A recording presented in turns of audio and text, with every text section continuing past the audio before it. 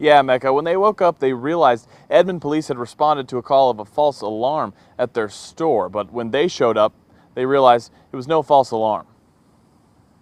We had to call them back. We went through the camera footage together and then obviously decided that at that point, yes, somebody did break in, they did take our cash register, they did steal our safe. But they took the biggest hit, losing online orders. Their cash register didn't take much damage, but the electronics inside did. We really want you to utilize that app if you're in a hurry. We make stuff and we have it ready in our little fridge over here. So when that was down, because he ripped all of the wires out and everything, we just took a huge loss. The owner tells us watching the footage back just feels weird. You just completely feel like, violated. This is our everything we have. My blood, sweat, and tears are into the store. After smashing the register and grabbing the safe, the thief went back the way they came. The store's surveillance video shows the person throwing the safe over this guardrail and then jumping over onto this pile of dirt.